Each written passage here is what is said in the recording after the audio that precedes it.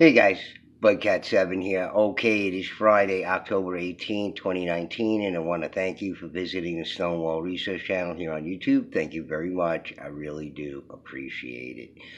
All right, friends, we're going to keep on looking at the quote unquote giants or large hominids, as I prefer to call them, state by state, and the next state is going to be New York. And thank goodness I have these accounts and articles and town histories and other sort of research that's compiled here into one place.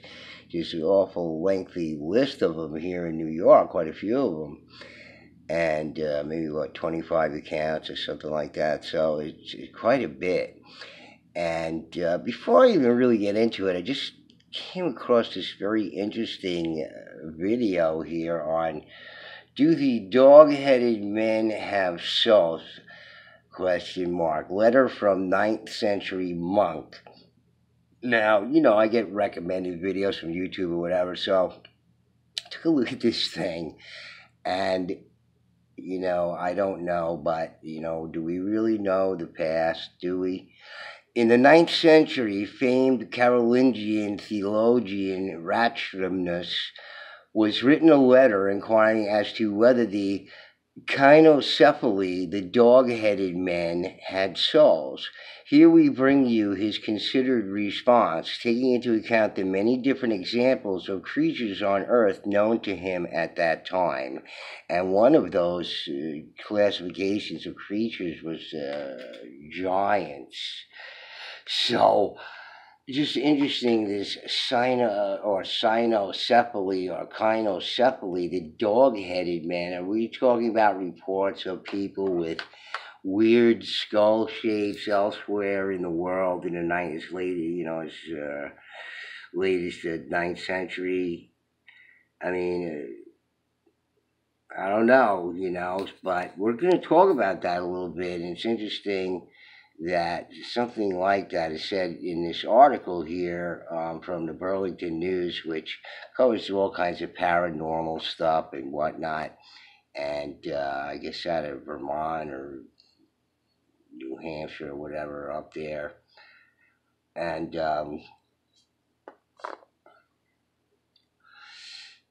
it's just fascinating to me that people put together all this stuff, but there's some things that are said in here, and I guess this is compiled. The Burlington News has like categories of the whole giant aspect of research and whatnot. So this is one of the segments of it here: the giants of New York, monsters from the mound.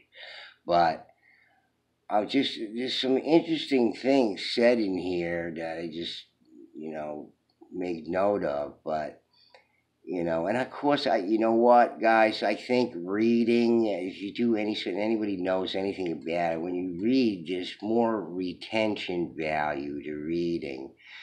Of course, when it's in focus and whatnot, but you retain more when you read stuff than just simply watching stuff. I think there's a lot of research on that too. But listen to what they say in this, okay? So let's take a look at this thing here, okay? Some old historians diss reports of bizarre finds from western New York, but most acknowledge mystery. We should be suspicious of stories from frontier papers that stood to gain plenty from tall tales. These are from historical texts. When the whites arrived, western New York was littered with the works of earlier peoples. Get this, stone walls, graded roads, and fortifications were reported, though most commonly these markers were earthen mounds or enclosures. Okay, so it's just interesting to me that the first thing that they put on here are the stone walls. Okay, because I believe, Jimmy the Paleo Mountain Man believes, and I think maybe a few other people believe, that the stone walls are from a time before what we can currently consider the Native Americans, okay? That they were ancestors who were here, And it just so happens that, just that several thousand years ago, these people that were there, like were found in the Dina and Hopewell mounds. And when you go through this, you just see New York was littered with mounds, but they don't exist today. So, other than these reports and whatnot, I mean, you have to either believe them or not. Some of them weren't investigated and the mounds were destroyed and whatnot. And we just can't look at that anymore. So, seems like New York was another place just littered with mounds. But the point is that the stone walls, and there's several historical accounts that mention the stone walls being there already. And that's why I say at Van Rensselaer in upstate New York, where he was running this patroon. If you don't know what a patroon is, it's a sort of lord manor and indentured servants working on the land and whatnot. When Van Rensselaer set up his patroon in upstate New York, Dutch patroon, it was easy for him to put people into those areas because he had the stone walls there to demarcate all the land already. See, so it was a simple matter. Had he designed it himself, or anybody else for that matter, it would have been in even geometric shapes, not these crazy, erratic, irregular patterns where when you look at the walls in New York and New England, okay, there doesn't seem to be an end to them. So if you just sat in the middle there, whose wall would you be building? So besides that, the walls were already there, as reported in a number of historical reports. And they were probably built by these large hominids who seemed to be dug up all over New England and everywhere else in this country. So from that, several thousand years ago period. So just have to be aware of that. Okay, so the stone walls are in this whole story of the large hominids and all the doming up there and split stones here and there. Very many things in upstate New York, Vermont, New Hampshire, Connecticut, everywhere around that just all evidence of these large hominids being there. Okay. The Native Americans seldom had any tradition about the people who had put them in place. Most of us now believe that the influence of the Mississippian mound builder culture was behind them. So just as I say, same peoples. The settlement and the plow have been lethal to most of these fragile works, and even the old mound fanatic E.G. Squire confessed ruefully in 1849 that the western door held little any more worth looking at. And E.G. Squire was the guy who did the collection from the Boston ladies there, $5,000 to repair the Serpent Mound and get it all squared away because he felt that needed to be conserved. Thanks to him, we have it today. And the ladies who got the $5,000, I went over in one of my videos there on my channel. As these works were destroyed in the last century, a stable full of curiosity seems to have come out.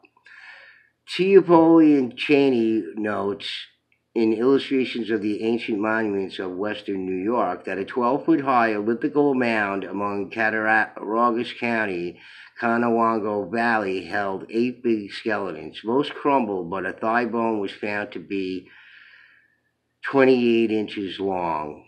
Exquisite stone points, enamel work, and jewelry like that of Mexico or Peru. So you see that in there. That's very interesting. Like that of Mexico or Peru. Were also unearthed in the area. The mound looked like those of the old world. So it's another one of these barrow mounds, which often have this like trench on the outside, but not all of them do. But they look like these bell barrow and bow barrow that seem identical in Europe. But this whole thing where, the ones in Europe have to be earlier, and they often aren't when they do the research. The Beaker people existed almost like at the same time as the Adena people. So that, in my mind, suggests something, okay? But, you make of it what you want. Cheney also mentions a skeleton 7'5" with an unusually thick skull from a Chautauqua County site near Casadaga Creek. Inside a very old mound near Casadaga Lake were some large skeletons that were examined by medical gentlemen. One measured nearly 9 feet. In 1938, Charles Huntington of Randolph was so inspired by Doc Cheney's finds that he made 2 giant wooden Indian statues, probably still at the museum in Little Valley. A history of Cattaraugus County notes that the town of Carrollton, Fort Limestone, whose rough figure 8 enclosed 5 acres. In 1851, the removal of a stump turned up a mass of human bones. Some were enormous. Franklinville, Marvin Older virtually gambled about the site with them. A skull fit over his size 7.5 head, a rib curved all the way around him, a shin bone went from his ankle to above his knee, and a jaw with bodacious molars went over his own. Its first owner had probably stood 8 feet tall. Stafford Cleveland's History and Directory of Yates County refers to skeletons from a conical burial mound by Cougar Lake in the early 1800s. A Pennsylvania doctor found that many were 7-footers. Tales of ghosts and buried treasure cling to this vicinity as well. Turner's History of the Holland Purchase reports an ancient 3-acre earth fort in Orleans County, about 1.5 miles west of Shelby Center, which is the middle of nowhere, that covered 7- and 8-foot skeletons. Their skulls were well developed in front, broad between the ears, and flattened on top. Also, Turner notes that upon digging a cellar on his own in his town of Aurora Farm, Charles P. Pearson found a giant of his own. The 1879 History of Allegheny County noted a circular mound between Phillips Creek and the Genesee in the village of Belmont, several feet high and 15 or so in diameter. It disgorged human bones, some very large, when the railroad was made in 1849 and 1850, so another mound destroyed. So just repeated reports of these mounds in New York State, which is just like none to be found here anymore. So, they can claim anything. What mounds? We don't see any, and just claim all these reports are baloney. That's all they have to do. Guys like Dr. Ken Fader, who is, basically a douche. Giant human skeletons don't ring any bells with us. Some think the Scandinavians were in western New York, and they were considered virtual giants in the ancient world, whose people were traditionally much shorter than those now. Many Vikings would seem tall even today, but they were not routinely 7-footers. Not all this is what's interesting here, and back to the dog man again. Not all the human-like skeletons found about the Western Door were so surely human. Several old histories discuss the 2 very bizarre skulls taken in the early 1820s from a mound on Tonawanda Island near Buffalo. One early writer notes each portentous protruding lower jaw and canine forehead. Another adds that the burial customs were entirely unlike those of the region's natives. Our Country and Its People, Truman C. White, 1898, mentioned skeletons that seem to have been flat-shinned. In the bluff at Fort Porter, Buffalo, one such skeleton was found near ancient implements. Burials of up to 3 such skeletons have been found high up on the river or lake banks about the region. Their flat shins and their other skeletal peculiarities were thought due to climbing and living in trees. These are odd stories to make up. Okay, so it says that right there.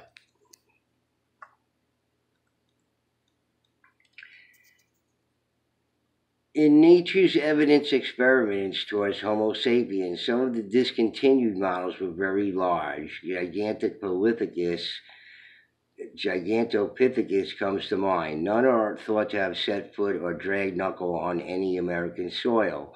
Jess Steam in Montezuma's Serpent cites finds from the American Southwest, implying some giant bestial hominid was here. Jim Brandon's Weird America lists 2 such accounts from just outside the western door. An 8-footer turned up in Ellisburg, PA mound near Wellsville, New York in 1886. The same year, a team of professors and professionals found dozens of huge, oddly skulled humans in mounds in Sayre, Pennsylvania near Elmira, New York. They averaged 7 feet, though some were taller, and some had horny knobs on their foreheads. Several went to the American Investigating Museum in Philadelphia, into which they disappeared. So you get that there. They disappeared. Again, this is why we'll never know the true history, because it all got disappeared, folks. Modern fans of Bigfoot, seen in almost all the states of the Union, might rejoice at historical testimony of monster bones. For the rest of us, the matter is just weird. Okay, so it goes on to give some credit here. Mason C. Winfield is the author of Shadows of the Western Door, a research survey of Western New York's paranormal mysteries. The book included information on ghosts, UFOs, Bigfoot, ancient mysteries, giant skeletons, secret societies, cult activity, etc. Shadows of the Western Door is available at Buffalo Bucks. Niagara's Ancient Cemetery of Giants. I respected the spelling used in the text. Friedenberg is first used and later is spelled Friedenberg. The site was about 40 miles west of Niagara Falls, according to recent maps. Dunville is at the mouth of the Grand River, which flows into Lake Erie.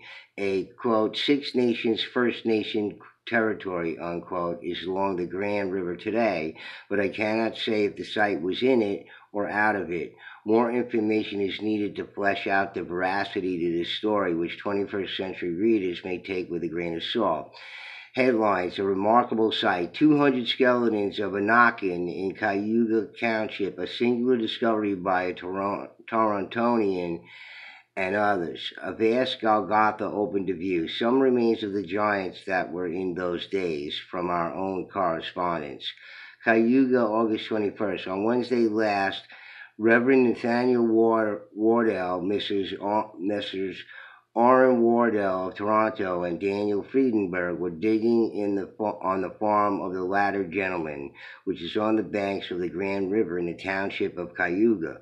When they got to 5 or 6 feet below the surface, a strange sight met them, piled in layers, one upon top of the other, some 200 skeletons of human beings nearly perfect, around the neck of each one being a string of beads. So could this be one of these giant genocides that were done against